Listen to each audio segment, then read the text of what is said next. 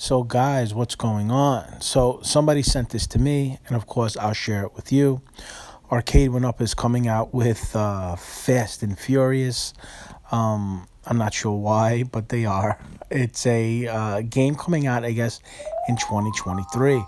And they're also coming out with Mortal Kombat and Pac-Man and Miss Pac-Man. So I guess that the Fast and Furious, I mean, that is a change of pace.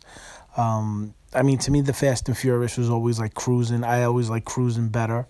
But it's not bad. And if you get this Fast and Furious cabinet, mod it, and put cruising in it.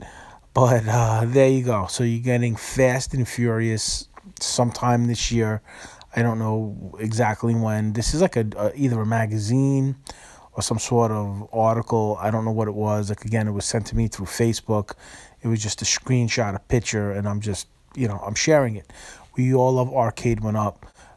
It is the video game of the future is Arcade1Up. Like I said, it brings kids into retro gaming.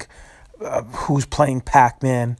Unless you're going to an old school arcade, kids wouldn't know about it. So this is cool. I don't know why they keep doing Pac-Man and Miss Pac-Man, and they're just running this Pac-Man out. And Mortal Kombat, I guess that's the other one that's coming out. I mean, from this picture of this article. So that's the thing. I think they're making the games now without the riser. That's the way it looks. That's the way these games look. I guess there's no riser. I guess it's just all one piece, with the sides and everything. So that is it. Anyway, if you know anything more about this, leave a comment below. I'd love to read your comment. Hit the like button. I hope everybody's doing well. I hope everybody's staying safe. And as always, God bless you guys, and I will talk to you guys later.